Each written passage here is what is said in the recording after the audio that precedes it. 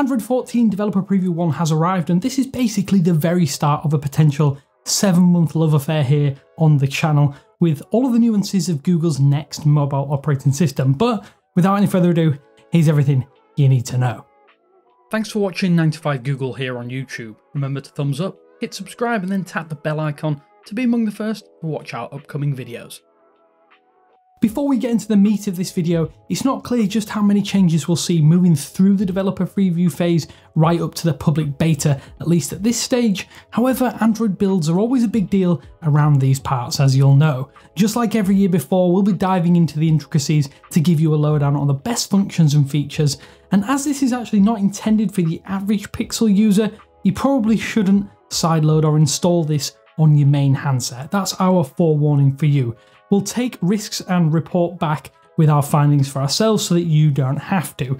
Of course, as well as that, Google's timeline means that we're actually going to see 5 more releases, for a total of 6, including this one, before the consumer launch later this year on Pixel phones first, and then more as OEMs adopt these Android 14 changes. If you want to quickly install the Android 14 Developer Preview 1 on your compatible Pixel 4a 5G, Pixel 5, 5a, 6 series, 6a or the 7 and 7 Pro, then you'll find a link to our guide down below. Sadly though, it looks like Android 14 is going to be missing from the Pixel 4a, even despite that device hitting store shelves in August 2020. But without any further ado, warnings out of the way, let's get into these new functions. So Google may have publicly stepped away from the classic Android build dessert codenames, but that doesn't stop the internal versions from being shared. We've known for a long time that Android 14 or Android U would be referred to internally as UpsideDownCake, and that is now visible if you sideload the Developer Preview 1 on your device. What you'll need to do is you'll need to head into Settings, About Phone, or Settings, System and System Update, and you'll see that this latest version is UpsideDownCake with no spaces. Sadly though, the new system icon has not yet changed. Instead, you'll still see the Android 13T logo when you plug in a cable or access USB preferences, but we expect that to change in a future update. Android 14 Developer Preview 1, being the latest build from Google, also comes with the latest publicly available security patch preloaded and packed within it. The February 2023 security patch is available as part of this developer-focused build so that you're secure from the very jump if you were worried about moving from the stable channel or even a previous beta to this specific build. The introduction of Android 13, if you didn't know, included a slow rollout of an enhanced security and privacy section, which helps you better manage your on-device and account security. This section, though, is getting some minor changes in Android 14 Developer Preview 1, with section subheadings now seeing the removal of the associated drop-down menus. Not only does this now mimic the wider settings sections that you'll see across all of Android, but it also streamlines with a tap now opening the prerequisite menu or subsection. All options are also visible without you particularly needing to expand these smaller menus, therefore speeding up access and making it a little bit more visible at a glance or when you first enter this section. There are also a couple of changes to the battery section in Android 14 Developer Preview 1. One of the most notable is to the battery saver section and how this operates. Google has decided to streamline this system area with all options now available right from here. From here, you're able to choose between basic and extreme battery saver options within one pane, rather than needing to enable the battery saving option first and then toggle that enhanced version. The adaptive battery toggle also now has a new home here, in probably the most obvious section for it to be found. Another change is that scheduling is handled within the schedule and reminder section. From here, you'll also notice that Google has removed the ability to set battery saver to enable based upon your routine, whatever that happens to be.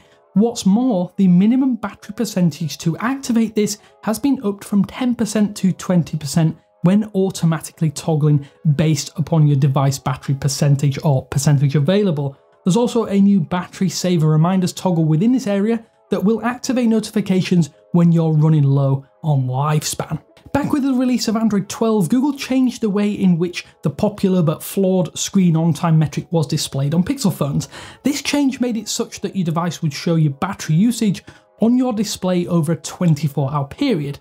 Thankfully though, for those that care about this metric, Android 14 Developer Preview 1 has restored the ability to see just how long your screen has been on since your last full charge. Provided you have charged your Pixel to 100%, when viewing the battery usage screen, there's now a prominent screen time since last full charge section right at the top that will show you just how long your screen has been powered on.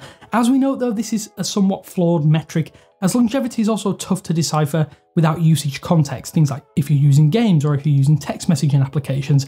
That said, it is still nice to see this return for those of you out there that like being able to see just how long your display has been powered on each and every day. Another important change to this section though is in how battery consumption is sectioned. Instead of an inline drop down that lets you expand by applications and system usage, both options are now separated by a menu that toggles each in unique view panes. Basically, you can't see these together. The result is similar, but it does clean up the process of analysing your battery consumption, at least on your device. The taskbar is also one of the biggest new features that has been added to Android for at least for foldables and large screen devices like tablets in recent OS updates. Here in this first developer preview of Android 14, Google is also making some changes to how this works, with names now appearing underneath app icons. Ordinarily on your smartphone, this is actually not visible, but for screens with a tablet DPI or 600 plus DPI, on the first preview of this Android 14 build, the taskbar will now show names below dock app icons. It's actually worth noting that this behaviour isn't technically new. In fact, it has been seen before, but it was not the default behaviour when it was seen previously. On larger devices, this will no doubt help identify those unfamiliar app icons, especially if you're using themed icons and maybe don't have a full grasp of what you've got saved there. If you head into the connection preferences section from within settings, the fast pair option has now reappeared. At this stage, it seems as though this area does not populate with any devices, including those that support fast pair, like the Pixel Buds Pro for instance. We'll just have to wait and see what Google has in store for the option, but it definitely leads us to believe that we'll see more from this in future. Material hue and dynamic colour are obviously core tenets of Android 12, Android 13, and now Android 14. We've seen a few tweaks since the first introduction of this, and the signs are that we could see more with Developer Preview 1 and future updates. When you launch the Wallpaper and Style section in Android 14 Developer Preview 1, you may notice that the options within the Basic Colours tab seem to have a little bit more vibrancy. It looks very much like Google has tweaked the first 4 colour carousel, the rest seem to be fine, with brighter, more visually standout options. In previous builds, you'll often see earthy tones such as green and brown being more dominant. These appear to have been replaced with these lighter options that definitely fit better with a vibrant, more visually appealing UI, especially for sections such as the quick settings toggles, where these will be most prominent, and of course menu sections, so on and so forth. It's really nice to see Google tweaking this, but of course we may see this change later down the line again too. All in all, that's a fairly small selection of changes made here in Developer Preview 1. We expected a few more, but there are some, at the very least. We're probably going to see some more later down the line. We're not expecting Google to do a huge overhaul, but there will be changes, we're sure of that. If you are wondering how well this runs, well, I have to say for a developer preview, it seems pretty darn stable or reliable, at least at this stage, and it's really close to Android 13 QPR beta builds that we've tested. I still wouldn't be fully confident in saying that you should run this on your device, but it's definitely a lot better than those previous Android developer builds that we've tested over the last few years.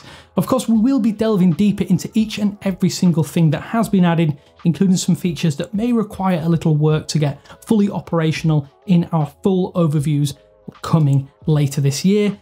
Yes, the countdown is on to the stable release, at least from our perspective, but I want to know what you think is the best feature so far, or what you want to see from Android 14 in general. Let us know down in the comment sections below, and of course, to celebrate the launch of Android 14 Developer Preview, you'll find some of our exclusive wallpapers there too. Until next time though, this is Damien with 9to5 Google, and I will speak to you later.